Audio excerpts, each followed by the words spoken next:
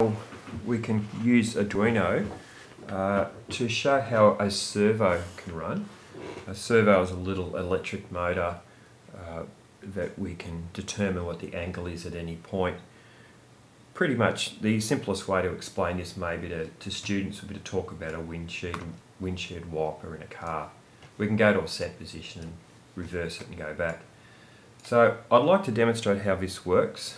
Now at level 3-4 we wouldn't be using Arduino text code. We'd be basically trying to get students to use blocky code. Now Arduino has a rather nice little environment, which I'm just going to get up here, called Ardublocks, and what the students will be doing at this level is putting everything in here. So just want to create a very simple circuit, and later on we can get students to elaborate and make it more complicated. But the object in this lesson is just to get a servo to move. So if I now go to the control pin, sorry, these pins here, I can actually then, there's a little block here that talks about a servo. So you hear it go click there, like scratch. I've set my servo in pin 10. I want the angle to be 0. I'll go back to control. I would like to have a little 1 second delay. What I'm going to do is I'm going to climb that whole block so far.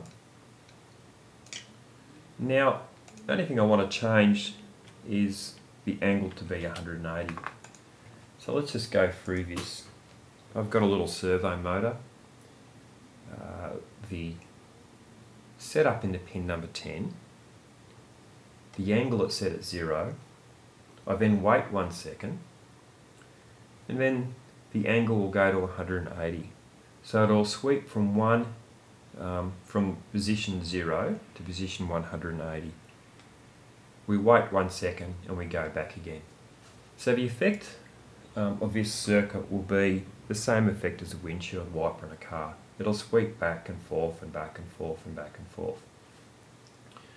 Well, I've had some problems with this in the past, so let's see how we go. The next step, once we've created our block code, we'll upload to Arduino. Let's see how we go. When we do that, it asks to actually save it. Just for convenience, I'm going to save this to the desktop.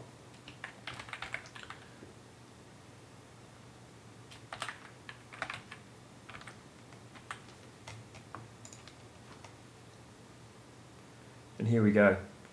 We then save the sketch, and then we try to upload it. We had some problems in the past, so we see how we go. So we nearly have uploaded it, and now we've uploaded it. So what I'll do now is I'll just plug the servo in. As I said, it's going to be in pin number 10. Although you can't see what's going on, you'll be able to hear it. There's a motor sweeping from one position to another. There it's sweeping from one position to another. You can hear the little motor going. We've got about a 1 second delay between each iteration. Sweeps back and forth. Maybe when students get a bit more sophisticated, after they've got this basic understanding, we could maybe sweep between slightly smaller angles, or what we could do is only sweep 10 times. So there's lots of things we can do. That's a fairly simple thing we can do with students, and we can actually use the Ardublocks environment to actually show students how to do Arduino coding.